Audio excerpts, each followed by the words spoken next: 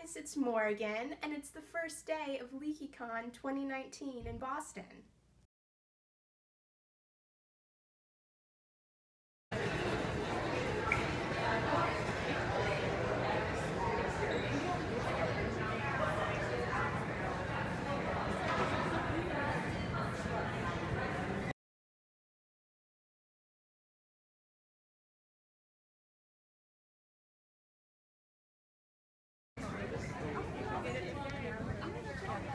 Yeah. I was like, hey.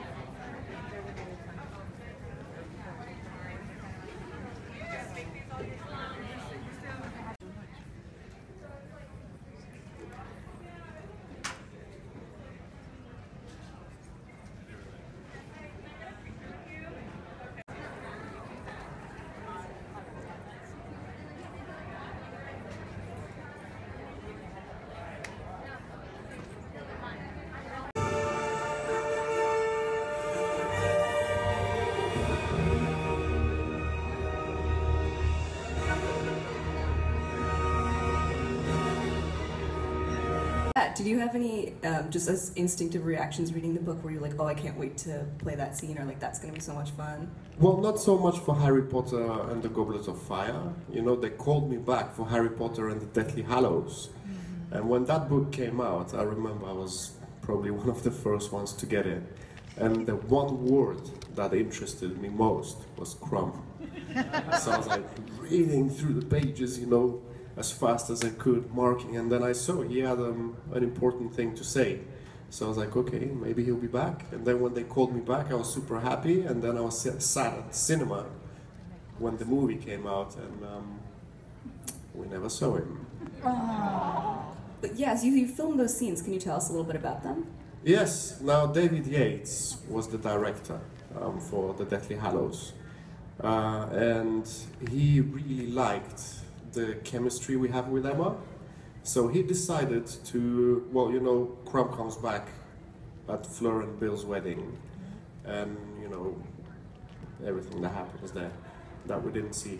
Anyway, so a new story was created within the story. David Yates said, you know what, at this point, you know, in the story, Crumb and Hermione are kind of together.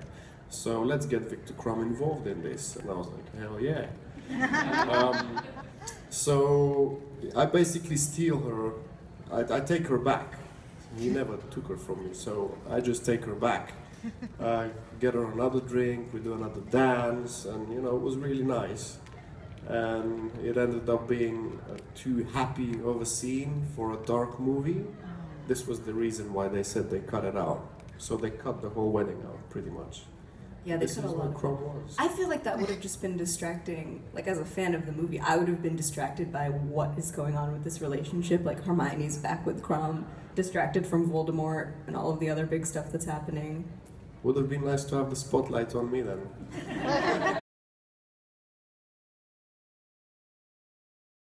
So initially, to welcome you here, we wanted to share our favorite memories, or lessons from the series, or maybe just some favorite moments from the past decade.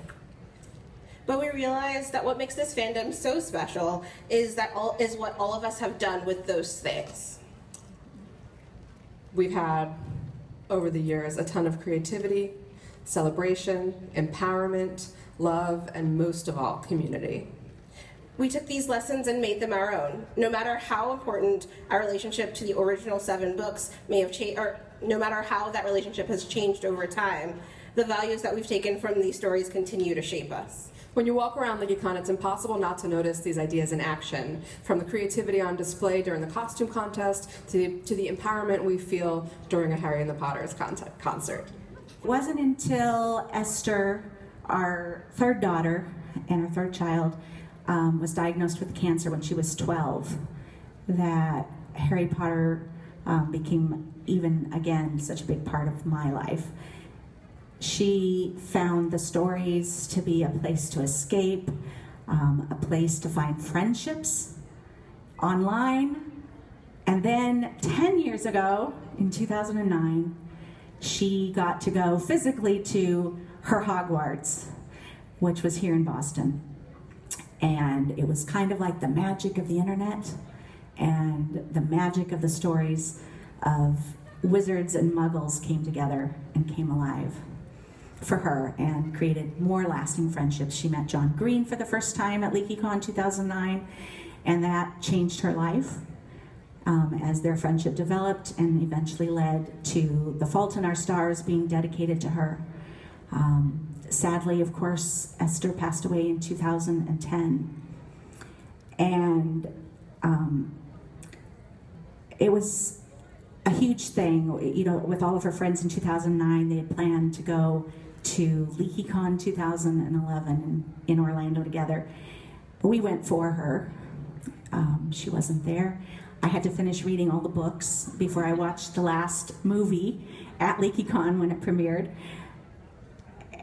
But Harry Potter changed our lives. It changed Esther's life first, and then it changed our world forever. Now I'm all grown up. The Order of the Phoenix is my gang. I've got friends here to fight with. We won't let Voldemort get away. I'll never forget the singing. When I need a reminder, I remember that day.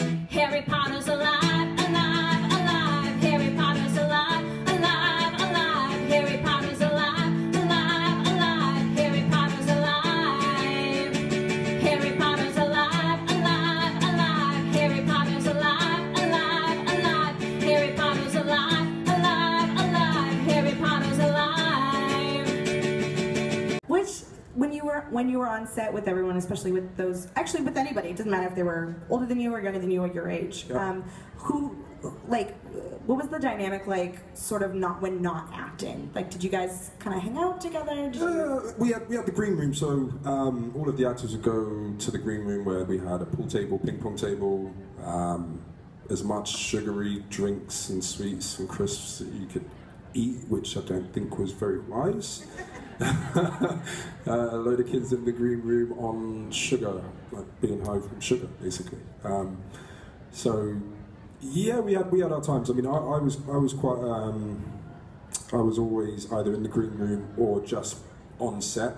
So I'd go down to set with the likes of my mum or a runner, and I'd just observe, watch, learn people doing their things, because it's a one-in-a-lifetime thing, you know.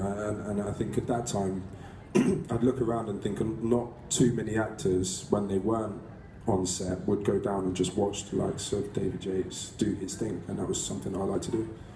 I did. We had to Had a loosen glass of up a wine, little bit. and I Got some got a little relaxation going. And then he's like, "Try to smile while you record it," which is, I know it sounds like some guy told me to smile. A dear friend, so that's okay. He's like, "Try to smile while you actually record the thing," and that got a lot better. But then the second week, John, who'd always been incredibly quiet, incredibly reserved, just so not this person. I was like, why don't you come and like discuss this with me? Maybe I need a second person. And actually, I think that's why it took us a while to put it out, because that first one that I recorded, we ditched. That isn't the first episode of Pottercast now. Well, we used to be called Cauldron Cast. Cauldron Cast, that's right. Cauldron? It was going to be called Cauldron Cast. That's rough. It is rough. And we were about to put it up, and I was like, this is rough. I want to listen to that episode, the very NPR where you're like, today they've announced that they will be making a theme park for Harry Potter. I think I have that burned on like a CD-R somewhere. My backup file. It's on a floppy disk. Yeah, might as well be. Honestly, though, A zip drive. When I watched the movies, yes, I was a Harry Hermione shipper, but that was just because of the movies, and Daniel Radcliffe and Emma Watson have crazy chemistry, and Bonnie Wright and Daniel Radcliffe do not. And so when they officially got together in the books, I was like, eh. I wasn't like, okay, sure, they got together, but I just didn't feel it. That's because of the movies colored my feelings about it. Well, the movies really gyp Jenny in general. I mean, she knows how to tie a shoelace. Awesome. That was the most awkward thing thing I have ever watched at a theater with my parents. And I mean, I walked into them watching Game of Thrones. So, you know, just that whole scene was like,